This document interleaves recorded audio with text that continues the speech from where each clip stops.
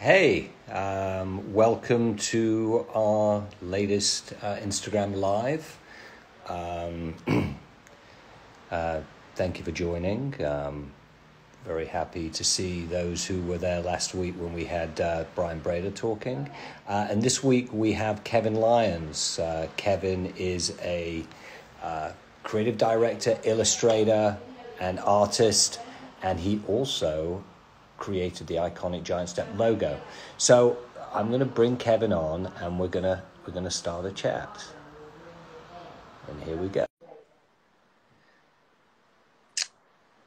Waiting on Kevin. He's about to appear.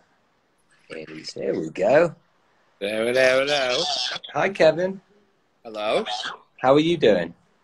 Good. I'm going to try to configure myself a little bit. How are you, Maurice? I'm pretty good. You look like you're ready for the snowstorm. I'm always ready for the snowstorm. I have the Bill Murray kind of feel. You got the Bill Murray deal going on. Yeah. What was the movie when Life Aquatic? Oh, there you go. Yeah, great movie with SSUR as well in that. Yes. Oh yeah, great soundtrack. Yeah, awesome soundtrack. So, Kevin, thank you so much for agreeing to do the IG Live, celebrating 30 years of Giant Step. And, you know, besides you obviously being a award-winning, distinguished creative director, illustrator, artist, etc., you also designed the iconic Giant Step logo. So we couldn't celebrate 30 years of the company without sort of getting to the source of our logo and your inspiration behind that. But I don't want to start there. I really want to start by us understanding, you know, who Kevin Lyons is and how you became the artist that you are, because everything has to start somewhere. How did you get obsessed with drawing, your creative path? How did that start for you? Well, I'm getting a little feedback on the phone, but yeah. So you know what? I think it's because I don't have my headphones are connected to my computer. So yeah, got it. So just give me 1 second. Yeah.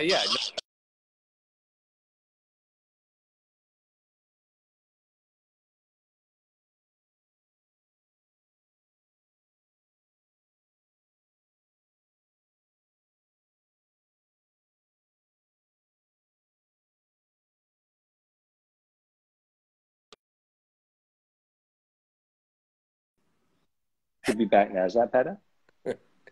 Yeah, that's better, I think, right? Yeah, you don't hear me. Perfect, yeah. I forgot to I forgot to change my headphones from my computer to my phone. I thought you sounded quite soft as well. So I'll ask the question again because we paused, unfortunately. So how did you get started? Tell us about your background. A young Kevin. What was a young Kevin like? Kevin was was basically obsessed with drawing, and it really began there. Like, I was obsessed with cartoons and animation and logos. I was like, all I did was like play sports and draw. And so a lot of what I used to do was like, you know, copy corporate logos. Like, I would draw the logo, like corporate logos, meaning like sports logos or sports teams. I would design my own uniforms, my own sneakers.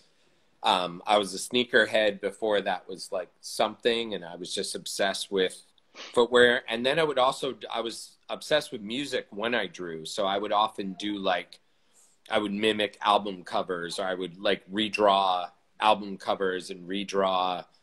It was a lot of like looking at stuff and sort of drawing it and just sitting there and drawing it. So in all my spare time, I was either playing sports or I was kind of drawing. And then when I was doing both, or really when I was drawing, I was listening to music at the same time. So I sort of became, you know, involved with that at the same time. And that fueled, you know, wanting to make mixtapes and do zines and silkscreen. And then suddenly, like, I'm silkscreening t-shirts in high school and making my own logos for things and that type of thing. So it was really natural, but it wasn't like I saw it as a career path. It was very much like something I couldn't stop doing. What were you listening to when when you were doing these drawings? What was the Well, music that was this was the 80s, so I was listening to like Blondie, the Talking Heads. You know, one of the first first 7-inch I think I ever had was The Tide Is High by Blondie. The Talking Heads I was obsessed with, which helped influence my path because I went to RISD. A lot of the reason was because I knew that the Talking Heads had gone to RISD. And Where did you grow up? I grew up I was born in Connecticut and raised in New England, so we moved around a little bit, but Boston, outside of Boston, and then I went to high school in Portland, Maine. I went to a boarding school, and then wound up at Rhode Island School of Design for college afterwards. And sports-wise, you were playing sports, but you were also obsessed with sports teams. So what were the sports that you were playing, and what were some of the teams that you were? Yeah, no, I mean, I was my grandfather had played minor league baseball for the Yankees. So even though I grew up in New England, I sort of hated the Red Sox. So I was a big Yankees fan, and the Red Sox were terrible. And everyone loved them. So it was always this resistance, right? It was always this punk thing of like, even in sports, I was like, everyone loves that team. So I'm going to like the team that they all hate. But I was playing like baseball and soccer as a kid, but then I sort of fell in love and had a natural ability to run. So I became like a long distance runner, which I still am today. And that's also affected my life journey in many ways. But yeah, I became an obsessive runner, very good runner. And like that sort of took over everything I did. So it was this sort of like, I went to a high school because it was a running high school, but it happened to have a great art program, which I was really lucky to fall into. So there was always this weird balance where art was like hard to escape. No one else in my family was into art or did art. It was just something where I realized at a very early age that I could draw, and it was like something that made you popular or whatever. And so, you know, I would even do like Dungeons and like kids would pay me stuff like do Dungeons and Dragons maps and castles for them. And like, I get paid to do people's book reports and things like that, like paid like 50 cents to $1 at that time. But I can rack up some money that way. So did you actually believe that you could make a living out of your obsession with drawing, or did you figure that this is when you were younger, obviously, before you knew there were places like RISD? I didn't think so. And like back then, like you didn't know that like graphic designers were behind all of these sports teams and stuff. Yeah. You just thought these logos magically appeared. And especially with like most of the sports logos, they weren't churning like they do now where they redesign every time. So near high school, like I said, I had a really good art teacher who like was, you know, started to like put me down that path. And I applied to all these schools thinking I was going to go to like an Ivy League school and just do whatever generic thing. And I applied to one art school on the cusp that I might get in. And once I got in, it really made me think like, oh, maybe I can do this for a living. Maybe this is a real thing. Whereas I think now my own daughter, who's a freshman in college, she's at Micah, like she knew right away, like she started to figure it out when she was a sophomore in high school, and she always knew that. I just didn't know that. I didn't know. My parents weren't like, they were like, you know, you can't make a living doing that. Right. So that's why I went into like design at first, you know, like because my family practical. Safe. My parents thought it was safe. And I was already making logos in high school. I was doing things for like little record companies and making flyers for like little shows and then making my own t-shirts and stuff like that. So, and then when I went to RISD, I met all these guys, all the friends that I have now that are all making the same thing. Like I was in the freshman class with Shepard Fairey, you know, with these guys named Urban Folk Art who are still friends I'm friends with today that make their own shirts and print stuff. And like, you know, and suddenly we all got together and we were all silkscreen. We were making our own like Stop the Violence Movement t-shirts. And we were making our own like band t-shirts of like bands that we couldn't buy a t-shirt from. And so you suddenly realize like, oh, maybe I can do this, you know, maybe there is a living in this. So that was the epiphany that was like, maybe I can turn this into a real job, you know? So just a question about Ridley. when you had to, when you did your, you know, audition for the school, did they make you, I heard that they used to make people draw a bicycle. Is that true? Is it? Yes, they did, and they changed that like 4 years ago, which is kind of a shame.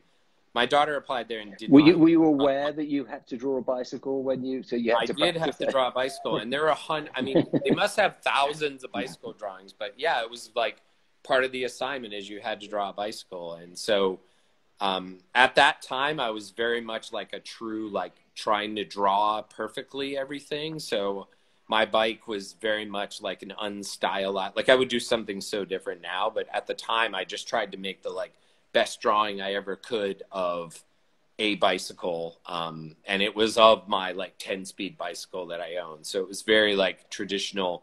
I was probably on the more traditional side, and, you know, I'm sure there are lots of people who do much more creative things, but at that time I was very much in that design mentality. It wasn't like, oh, I'm going to make something original or I'm going to be an artist. It was more like I could be a commercial artist and I can replicate things and copy things.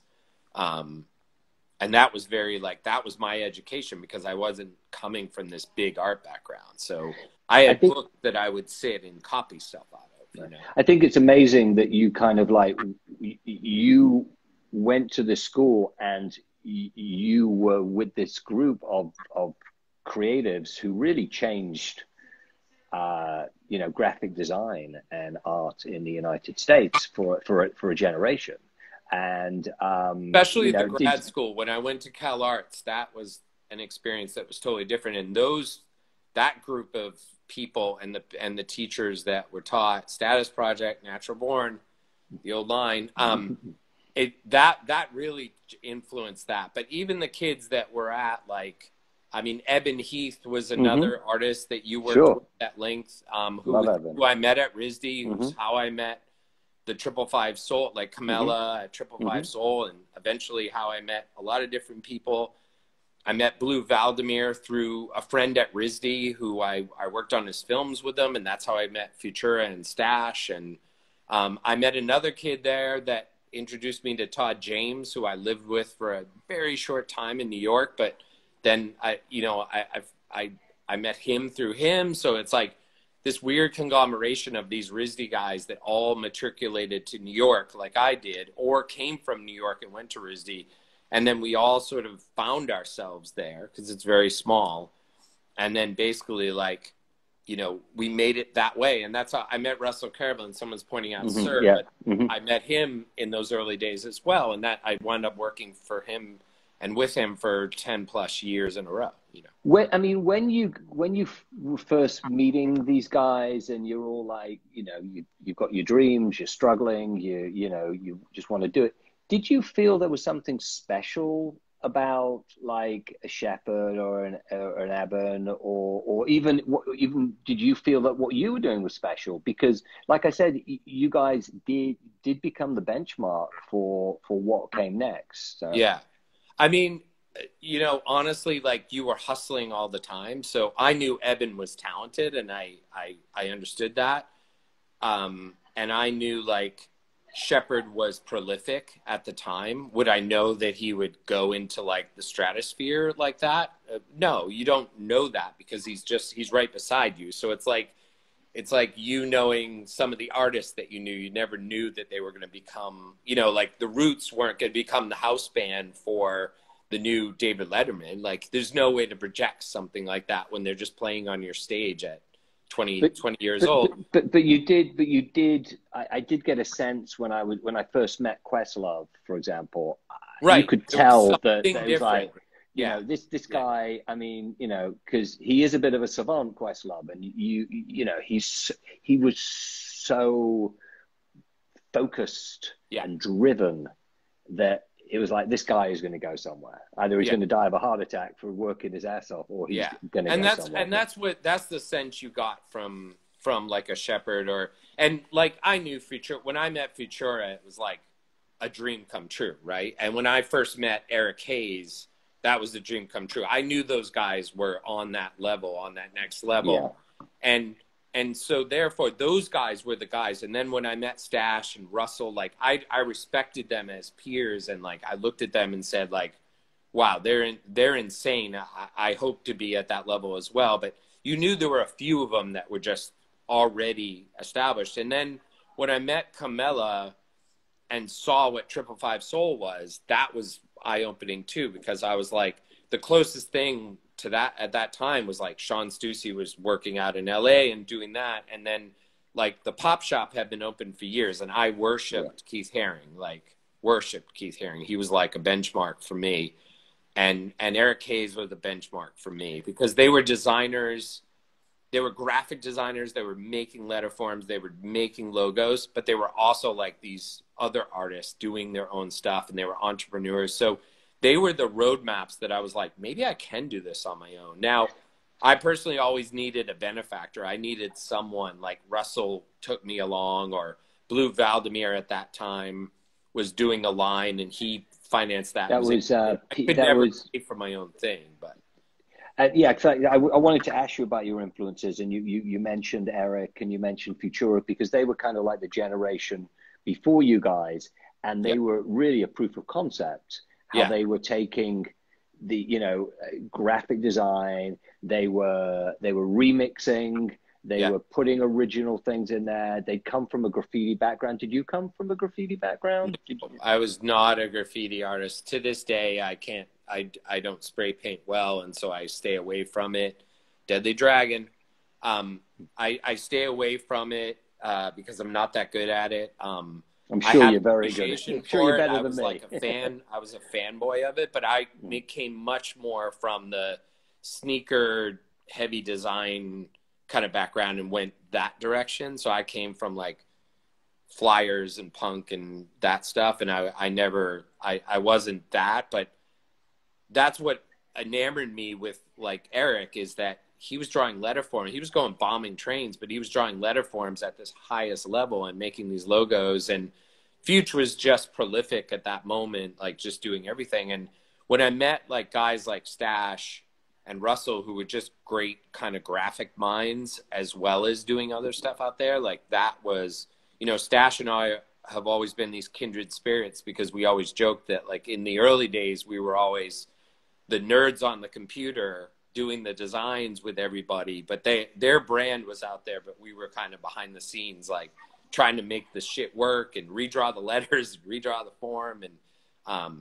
and that type of thing. And so he was a kindred spirit. And then of course, Eben, which leads kind of into that giant step world, like Eben was someone who I met and was a kindred spirit. He was someone who was like deeply involved with jazz, deeply involved with New York. And he introduced me to Camilla, of course, and he already knew the parties when I arrived there. So it was very much like that scene was sort of like becoming something for me.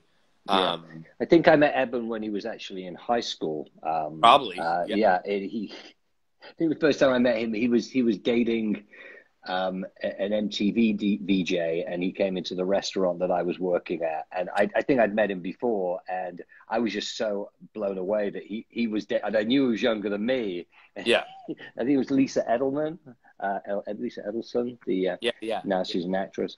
That's Eben. I was very impressed. But he is naturally impressive at everything he does. Pretty much, so. I agree. Including, socializing and yes. But like he was someone that like we vibed on a different level, also because my musical taste was quickly morphing from like within RISD. When I arrived at RISD, it was like Public Enemy was who I was into, because I came from punk. And Public Enemy I found in like a record rack. When I was looking at punk, I was like, oh, this is the next Bad Brain. Some record store that I was in had put the Public Enemy album in the hardcore section, because it was so loud and so hardcore. Total hardcore, yeah. And the first hip-hop show I ever saw was like Schoolie D. So I was really into like this punk version of what hip-hop was. And then as I got into hip-hop, like 3 Feet High and Rising dropped like my freshman and sophomore year at RISD. And that sort of was the gateway into the sampling and into jazz.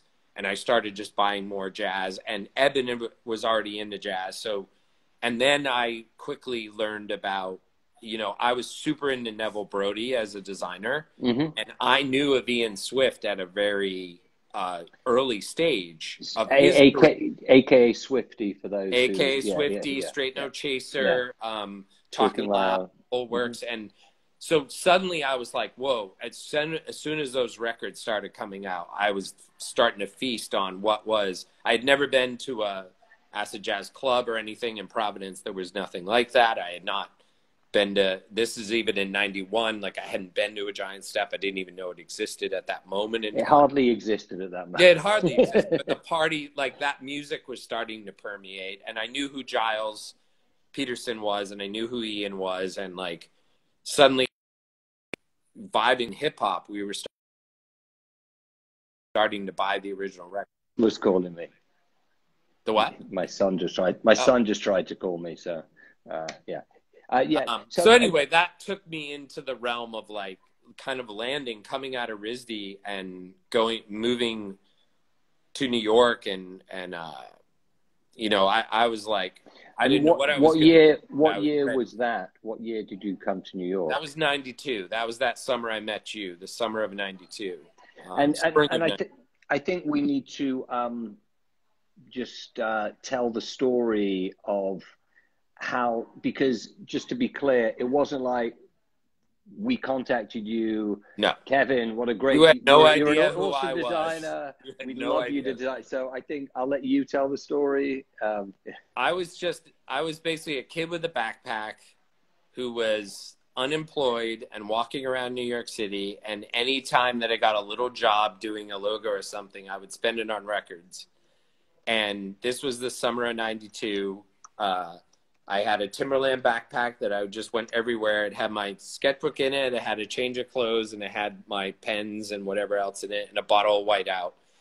And I just used to trudge around. And back then, I don't think people realized, like, Paper Magazine was the gospel. Downtown Bible. To downtown, Bible. Yeah. And nightlife and music and, like, fashion.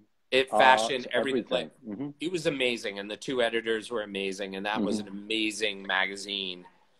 And I was flipping through the back of it, and I knew that there was this I knew there was Groove Collective was a band, and my favorite record store at that time is I used to spend a lot of time at Rebel. Sure. Which bought all of the Talking Loud. It was the only place I could find that, and I'm sure there were other places in New York, but for me, that was the place. Very few, yeah. To find it. And the guy who ran it was great to me because he knew I didn't have a lot of money, so he would be like, "Oh, this Galliano is fire. If you have $40, spend it on this." And I shouldn't have been spending $40 that day. Yeah, no food, but you had a Galliano no food, record. like pizza, and that's it, like a slice of pizza and water, and that's about it. And literally, I looked in the back of the paper, and you guys had put out like a quarter-page ad that said Groove Collective, you know, blah, blah, blah. Groove Academy. I think it was. Yeah, Groove Academy. Sorry. Yeah. It was Groove Academy, and there was I can't remember what the vinyl release was. I know I still have the vinyl, but there's no way in my archives I'm going to find it like that. Yeah.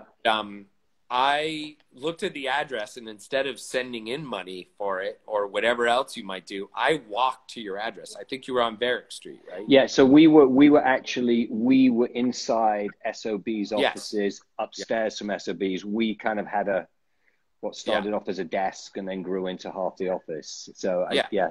So I walked into the hall there, and I asked for Giant Step, and they must have thought I was like, I had my backpack. They must have thought I was like a messenger. Bike messenger or something. So I walked into your office, and I basically, like, you guys were like, "Can I help you?" And I said, "Yeah, I'm trying to buy this single that's in this magazine." And you guys were like, "We don't really sell them here, but we can sell you them." And as we were making the transaction, it was either you or Jonathan. I can't remember. It might have been Jonathan. I don't know. My memory lags me, but you guys just started taking an interest, like shooting the shit with me and being like, you know, what are you up to? Why, you know, I looked interesting enough to ask what my story was and what the hell I was doing there. And I basically was a record fiend. I was the crack addict for records. So And as I was in there, you guys said, "Oh yeah, well, we're thinking about, you know, doing something with our logo." And we've had this logo, and you pointed it out, and I was familiar with it because I've been in New York for like a month or two, and I had been to at least one of the parties or whatever. And it was the old, you know, jumping graphic from the old posters. You had the giant step in the V, and you said, you know, I'd love to do something with it. And I don't know why I had such urgency, but as soon as I left there, I felt like you guys hired me. Like, I felt like you were like, why don't you take a shot? Or Jonathan was like, why don't you take a shot and, you know, would just check back in with us, show us what you can do. And I told you I was a graphic designer and I was an illustrator. And I don't know if I even might have shown you something. I don't know. No, I remember you, after we told you that, because we were doing the club at Metropolis at that point. Yeah. You came down to Metropolis and you were the first one there. And we'll talk about why you were there so early in a minute. And you had a sketchbook and you were sketching. You were like playing with and you did even that evening, I remember you did a very early version. You showed me a very early version. You had lots of sketches. Before I left, I had at least, I'm like, I'm going to show them at least a sketch. Like, I really thought I was actually working for you. Like, you were. I know, but it wasn't like, it was a weird scenario. Like, when I think back on it, I was just like, totally hustling and thinking that I had a job. Everyone was hustling. No guarantees or anything. I was just like making something in the club while listening to the music. And then literally, I think it was the next day or maybe the day after, it was like within 24 hours, I had nailed it in my own brain. Yep. I had nailed it. I was a child who like had no idea what I was doing, but I had this idea of my three sons. And that's where the idea came from, the illustration of the feet of my three sons. And I don't know how I translated that into Giant Step, but somehow the knobs on the horn became those feet type of thing. And I felt like if you could illustrate the Giant Step into a horn of some sort, if you could get the whole word into a horn and that all that complicated business in between the end, the mouthpiece of a trumpet and the horn of the trumpet, if you could get all the graphics in there, that would be insane.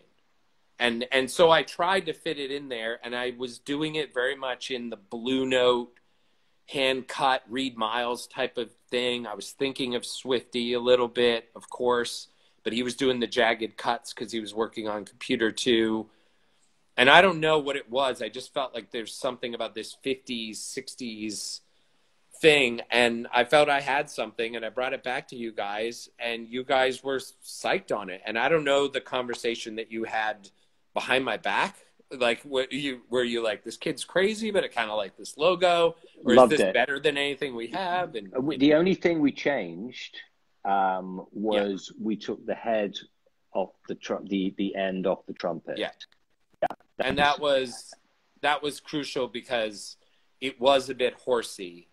Like it was hard to fit on stuff, and it was definitely hard to fit in the corner of a flyer or something like that. So there was a reason for that, but it did, for me, it was a little bit like, now it doesn't look like a horn. You know, I was all pissy about it, but you guys also were like, hey, I'll give you $300. And I was like, yes. Yeah.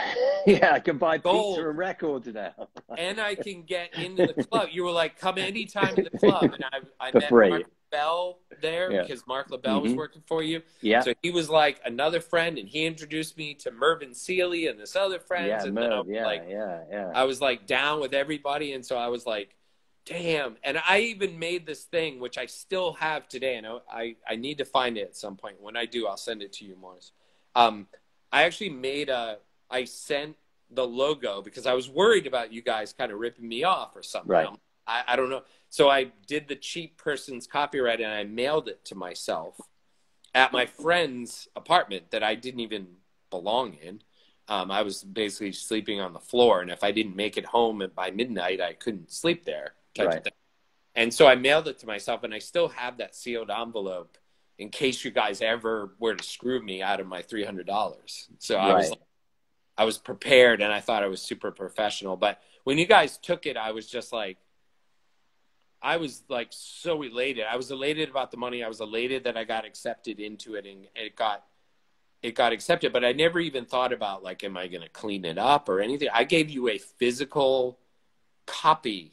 Like it was a drawing that you guys then would scan and eventually scan, but would cut up and, you know, put on flyers. And then when you started the first 2 years, if you look at all the flyers from 92 and 93, it was a slow build because some nights you were still just putting Giant Step and the Groove Academy logo was up there. And then I started seeing the Giant Step up there and I was like, holy shit, like they're really going to use this thing. Yeah. And then you showed me the t-shirt, which actually was the outline. It wasn't even the filled version. And you did a t-shirt for your Japanese tour. Yeah. Wow. And You've got a better memory than me, Kevin. I know. And it was navy blue with a cream logo on it. Correct. It said Jazz It Up on the back, on Correct. the bib. And we had a discussion a few months ago where I was telling you that Shepherd produced those t-shirts because that was the first time I'd met Shepherd. Right. And you reminded me that Shepherd didn't do our first t-shirts. No. He did the second round of t-shirts. Yep. So, yeah. And he did the like camo, he camoized it and he did all the like flexing of it, and that was cool. But the first t-shirt, I don't know where you printed it, but it was like, you know, you guys just needed a box to take to Tokyo. To take to Japan. Yeah. So that was like for me, and I still have that t-shirt. It's a long sleeve. Wow. Blue. I still have that. And it's in pretty good condition too. I got to find that too. I think you've hit on something that's very interesting. Just the method of executing design back then, which this is pre-computers. It was hand drawn. It was cutting out. I mean, just talk a little, because that is an art form. Yeah. Talk a little bit about that. Well, I was lucky because generationally, I sort of missed the computer thing. And that's where Eben comes in, quite honestly, because Eben was learning like programs and computer graphics. And I spent a half a year in graphic design and I got very bored with it. And I went into animation. So I never got the education on the computer. So I was very used to like hand drawing everything, but it was very difficult because you would spend a lot of time at Kinko's blowing stuff up, making it bigger, then going back in and redrawing it and cleaning it up. It was the way that it was done. And then you would do these very timely paste ups. And if you had a spelling error, you would have to go all the way back and do it all over again. It was not as easy as making a computer fix like this. The one advantage of that is that people don't change things at the last second back then, because you were like, fuck it. Hard. Yeah. It's got to run and we got to copy it. And the beauty of flyers was, really was that you could, photocopying flyers was part of the gig, right? There was a lot of photocopied Giant Step flyers. Then there was a lot of printed stuff. But it was very forgiving to the medium of like doing photocopies and stuff. So I would spend the day drawing, then going to Kinko's, sitting outside of NYU, drawing more, cleaning it up, going back in there, then scanning it down to size, and then putting the letter forms in and using either, you know, photocopy letter forms and stuff. And, you know, that was a process in and of itself. But, you know, at the time you didn't think it was normal. It wasn't. Yeah. And then when Eben started using the computer and freehand and started making stuff, well, then you started to get a more original feel, and we were able to do some flyers for you that were different, like the MC Solar flyer that was like cut out. It was drawn by me, but then put in the computer and then scanned and then cut out and done the right way. And then some of the big music seminar flyers were done that way, like the one with Russ Emerald. Russ Emerald and Kirk on it, which is 93. Very good memory. Absolutely. Yeah. 93. And that was great because Eben was very good at that. And Eben just took off from there. Like he became, you know, he started doing magazines and everything else. Jamil GS, yes, the Ebb shout. There's a lot of heads on this, by the way. Yeah, I see Raul. I see a lot of people that used to figure yeah. But it was amazing. I think to your point, the way that people communicated and talked to each other and jobs were hooked up were so much different, right? It was so much. It wasn't you had to meet in person. You had to deliver the thing in person. You had to talk to people. You had to see people. You had to experience that all the time. And I think there was something like, that's how I met everyone that I love, you know, like everyone that I met was through these visceral connections that we meet. So you meet one guy and it translates into 15 other guys. And then you meet one person and it goes, analog lifestyle. Yeah, absolutely. I mean, you had to know. I mean, if you didn't know, you didn't know. It was really that clear. I mean, it was the same with the music. You know, you wouldn't know about these types of music unless you were going to Rebel, or unless you were going to the club, or unless you were listening to certain DJs, which gets us actually to, 100%. Before we move on to the other stuff, I just want to you to tell the story of why you would only come to Giant Step early and leave early. Well, there's a couple reasons for that, but the big reason was always because Giant Step was on Thursday nights. I was not a drinker. I have never been a drinker. And I'm not necessarily a dancer. I was there to hear the music. I was an audiophile. I was there to hear the music. And so I would always come early because I didn't want to miss anything. That was one of the big things. There was a secret part of me at 20 years old who felt like if I showed up when everyone else did, they're not going to let me in. Right. And the bouncers would always let me in because I was that kid who did the Giant Step logo and he's here early. Right. Yeah. The other part of it, and where I missed, and sometimes in my darkest moments, I might regret a Roots performance that I missed or something else.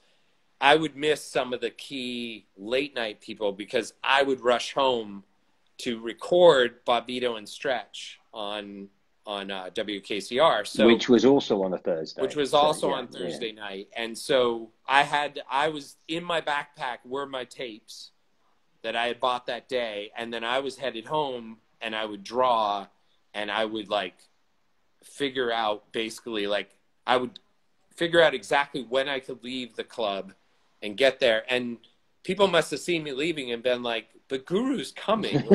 And I would hear the rumors as I'm there. Like, even LaBelle would come over. He's like, yo, Guru's coming by.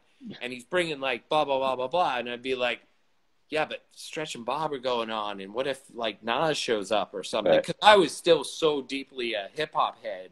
And live performances to me now, I would kill for that, to see that performance. But at the time, it was always the next hustle. I needed those tapes to live through the next 4 days because I would basically walk around my yellow Sony Walkman and listen to the tapes all week. Now I have 50 downloads from 50 different DJs. Those were the days where you'd have to press play at the right time, or else you would miss that moment, and that moment would be gone forever. I mean, the fact that on Giles Peterson did an insane mix this morning, which you could only get from going to Giant Step at a club that you couldn't even download. I actually listened to one of the best sets by Giles Peterson this morning as he's doing an Anita Baker birthday mix. Right. And I'm like, you couldn't get that ever. And then tomorrow I could listen to a totally different mix. But back then you were sweating what was actually happening. So it was and that was the thing. And and you told the story as well, why there isn't a lot of film that happened at Stretch and Bob's. Yeah. Because Nick Quest, his roommate, was at Giant Step. Because there were girls there. And there were no girls up at WKCR. Yeah. Right. Stretch was not dateable at that time for him. So he was off the market. But Thursday nights were everything to me. That was a holiday every week for me because it was Giant Step. And then during that week, it would either be making a flyer for it or making a banner that would hang behind the DJs. And then I'd go there and I'd be able to take pictures with Jazzy Nice DJ. I've, in front of the banner or whatever, someone else would post a photo. And then again, I would meet so many people in there that that it just became this visceral connection of hey, do you want to go to someone would come up and be like, do you want to be in the background of the Diggable Planets video on Wednesday? Because everybody who was shooting music videos would come to Giant Step and pick out all the people to put in the background of their videos, And it was this wild, weird subculture that was there, the talk is awesome. We're going the time is going very, very quickly. I want to just move on to a couple of other things before we go into your sort of like creative, you know, story, and also obviously the iconic monster. I want to just touch very briefly on 555 Soul, because that is a company that was very much a part of early Giant Step, and also a part of your early career as well. So talk a little bit about that, and because that must have had a big influence on you too, besides meeting the people you met, but the actual work that you did. Yeah, well, I mean, luckily Camilla is still a good friend to this day, and I respect tremendously what she did, and I think, you know, she often gets overlooked. She is the queen of streetwear, absolutely. No question. And because of the way that the world has changed, like as soon as she sort of got big and then out of the game, social media blew up. So it never, like, that's where some people believe streetwear began, at this certain time where social media hit. But what she had was a vibe, right? Like she had, and what's his name that would do your parties a lot? Jamalski. I mean, Jamalski was part of, like, music was part of her culture, because she was dressing all De La Soul and hip hop, Tribe, everybody. And when I met her, I mean, Eben was working closely with her. I can't say that my career really, I did a few things with her, and I did some work with Eben. So we did work together, but he was primarily the art director for that, at near like that period around 92, 93, 94. I did a few things, definitely a few things with him for sure. But her influence was great, because I saw someone who was creating the scene herself. Like she had the shop that had PMB Nation, that had Not From Concentrate, that, you know, Two Black Guys was down the street. She was carrying SSUR, and that was the first time I had ever seen Russell's stuff. The first time I met Sung from PMB and that crew. And PMB was my brand. That was my brand. Like I have every t-shirt. I still have the Don's shorts and tank top, and like I was vegetarian, so I was like, I love that they're totally down with that logo, and so for me that was like my favorite shit. And also it was like Photocopy Pig and everything else. And then Camilla actually gave me a job. I worked in the shop on Sundays during the summer. When it was on Ludlow? Yeah, that was on Ludlow. So it was 94, 95, maybe the summers after I would come back from California. And then when I was in California, Julie Z owned the shop out there. And so I'd work out there on Saturdays, like covering for people. And that's where I started really work with Russ and SSUR, and we started to work together, which would last another 10 years. But Camilla, I respect so much in that scene. She really gave a store. This was before even, like, James was just opening Union then.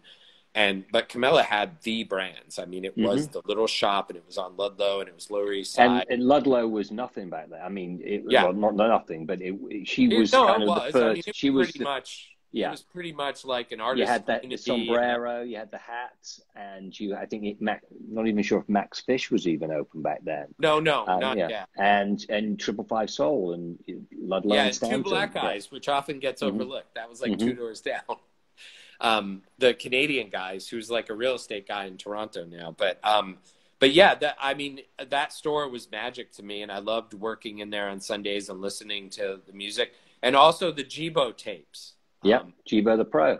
So Jibo the Pro, like those tapes, like, and the amount of mixtapes that she sold at the store, that was another gateway to music. So everything was sort of inspired by that. I mean, I love graphic design, but everything was the way to be part of the music industry in some shape or form.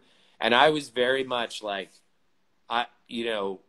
Eben and I both, I think, we had this idea. I mean, he went on to do Stress Magazine, but we had this idea that, like, hip-hop, like, after Hayes had sort of done his iconic stuff, like, hip-hop had sort of fallen short. Like, album covers were starting to be really, like, industry-driven, and with the exception of, like, The Drawing Board and then maybe The Far Side and Freestyle Fellowship and them using Slick out in L.A., like, we thought we could, I personally thought I could, like, change everything and work in the music industry and become an art director and make album covers. And suddenly streetwear just popped, and like that took me to another place, because that was about sampling and appropriation and like logo flips and stuff like that. And for some reason, that's always what I love to do. So the music was part of that culture, because we would rip on music lyrics and put music lyrics on tees and hip hop sayings.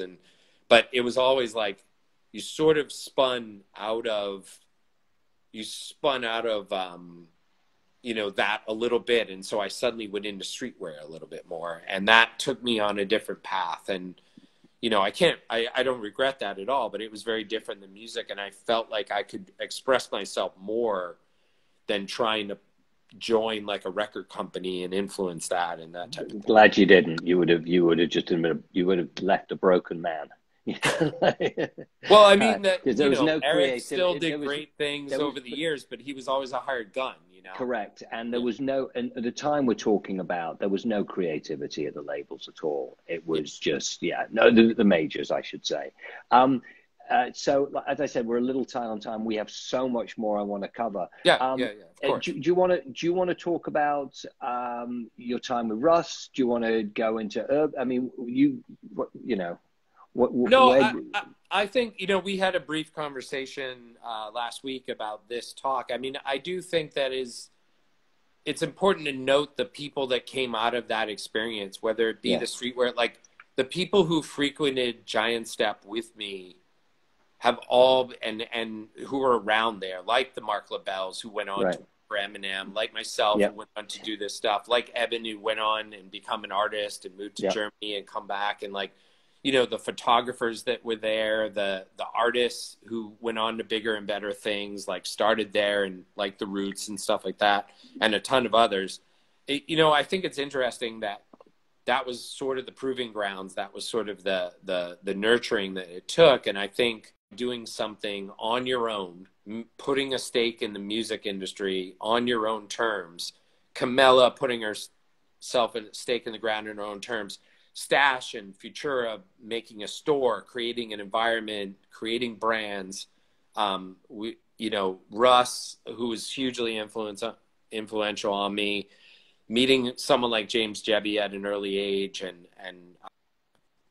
all those guys, like, and, you know, Eddie Cruz out in LA, and like these influences, like they were built from a very small foundation, and then they sort of come out and become this other thing. And as that happens, I think it's interesting, because my career has taken many turns, but the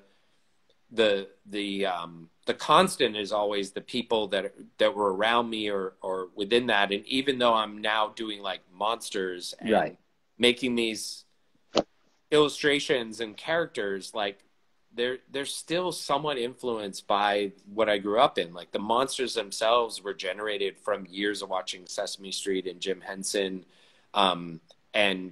and Garfield and all this other stuff, but the attitude of them, the swagger of them, the disgruntledness, the bluntedness, the yelling, the screaming, that comes from the culture that I grew up in, which is like this culture of like in your face, we're going to do it at any cost. We're going to like build and move forward. And that was like a super important step in my life. So like Jamil he keeps reminding me of everything, but like Natural Born has been mentioned a couple times. And when I started working with Russ and doing SSUR, like for years we were working together, but I also had some ideas, and I was still on this sort of backpack hip hop thing. And, you know, I started making this brand called Natural Born, which Russ supported tremendously and was like, hey, let's put this line out. I'll help distribute it. And he was super supportive, and we did some projects together. But like Russ was on this very like, you know,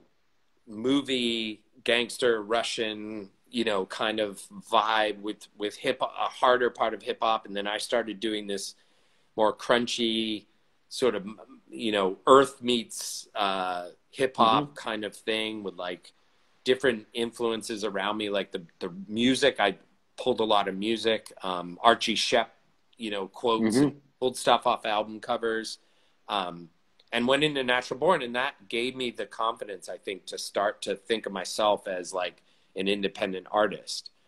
Because I think for years, either working for you, even with Eben and doing a little bit of 555 Soul here, working for Russ. I felt like I was always in the background, and I was very comfortable in the background for a lot of years. Like, I didn't stress that. I felt like I was part of what I was doing. People respected me for who I was, but I never really thought about building the name. And then when I started to try to do that, I was like, damn, I should have been building my name earlier.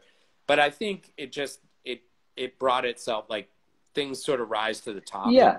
I think good things take time. Yeah. Good things take time for me. And I like I said, I didn't hang out a lot. I didn't party very much. And so I never remember seeing you.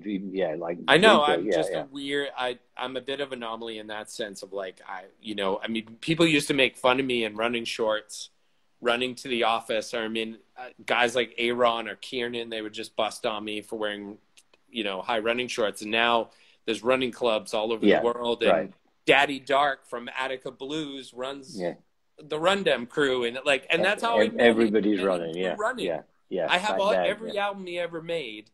And I met him through running 25 years after I bought the first Attica Blues record, And so for me, this has been a journey that continues, and people come and go, but they all kind of meet back in the middle, And the fact that I'm still friends with just about everybody I knew, except for a few that sadly passed, is super cool. I was in Hawaii just last year, and Mark LaBelle comes with Eminem. They perform live, and he comes by the wall that I'm painting, Wow. We start shooting the shit like it was like we were on Barrack Street again. So it's those types of things that you're like, whoa, what's going on? Oh, there's Daddy Di. There he is. Yeah. Attica Blues in the house. Just talking about you too. But yeah, that's phenomenal. I got to run with him in London, and he's probably thinking like, oh yeah, he wants to run with me. And the whole time I'm running with him, and it was a hard run. He was having us do hills up this parking garage, and he kept giving me shit like, if you want to run the marathon like that, you're gonna have to do hills. And then I thought, I'm running with a guy from Attica Blues. The whole time I'm geeking out on Attica Blues. And it's like, there's certain people that I geek out on, and that was one of them. And it was not like anything to do with what he was doing then. I was like, he was in a past that, I bought his record with money that I should have spent on food or rent or something else. And I have all the records, every Attica Blues release. So I want to hear what you have planned for the future, because, you're constantly creating, innovating, and it'd be great to tell people, what is next for you? What are you working on? Yeah. Well, I mean, the pandemic has because I do so many live things like murals, and I do I go and I do a collaboration, and then I go there and I paint a mural and I do all this other stuff.